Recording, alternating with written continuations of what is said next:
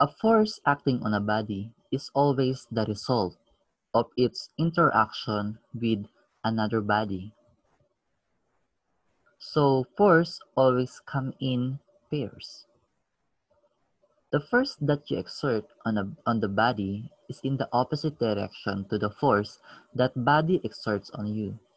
Experiments show that whenever two bodies interact, the two forces that they exert on each other are always equal in magnitude and opposite in direction.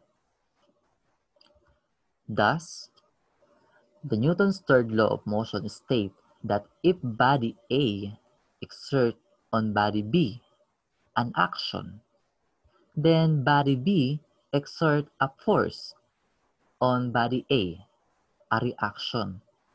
So these two forces have the same magnitude but are opposite in direction. So these two forces act on different bodies.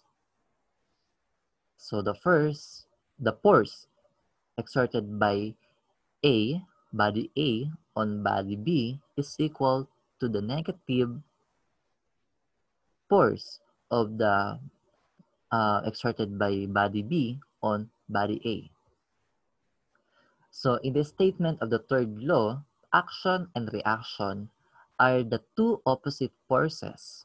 We sometimes refer to them as an action-reaction pair. These forces are not present only in contact forces. It also applies to long-range forces that do not require physical contact. So let's have here a conceptual problem. It says that after your sports car breaks down, you start to push it to the nearest repair shop. While the car is starting to move, how does the force you exert on the car compare to the force that the car exerts on you? How do these forces compare when you are pushing the car along at a constant speed?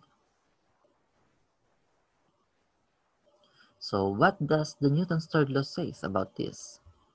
So Newton's third law says that in both cases, the force you exert on the car exerts on you.